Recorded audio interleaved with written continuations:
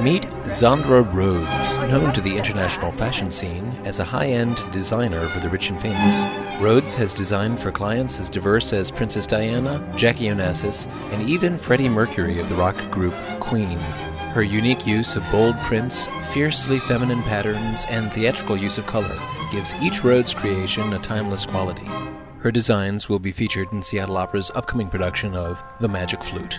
The world of costume design is like being able to be a fairy with a magic wand. So if you design a gorgeous crinoline, you don't have to worry if the woman's going to be able to buy it or how it's going to look on a hanger. You just have to make sure that when it's on the stage, it can look absolutely wonderful. And all these people behind me are magicians to make it look wonderful. So, for example, with the Birdman, he has magical feathers on his tail, but the director wants him to fall around over the stage, so we have to make artificial feathers out of making all the fabric and fringing it all, and then using stiff weed whacker, so even if he falls over, the costume doesn't die. It's been built like a suit of armour, so that the singer just has to go out there and project to the audience. I tried to learn what each character was about, like the Queen of the Night was supposedly evil, so she could be represented by the night and the moon, and her helpers would have their hair like the stages of the moon, and they've got snakes around their bodices.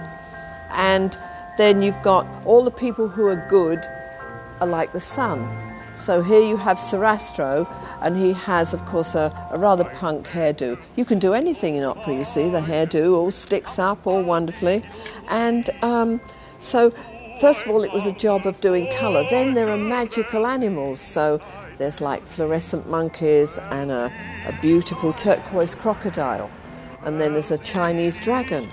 We're just fitting sort of a taster of each of the chorus, so that, and everyone's just getting on with all the different details of either, and then in between getting ready to fit the key stars, because that has to be ready when they actually fly in to do their bit. All old furnishing fabric turned inside out, and then we've just painted the main pattern, so it gives it a sort of texture, but the pattern is just overlaid on top, which will look fabulous on the stage.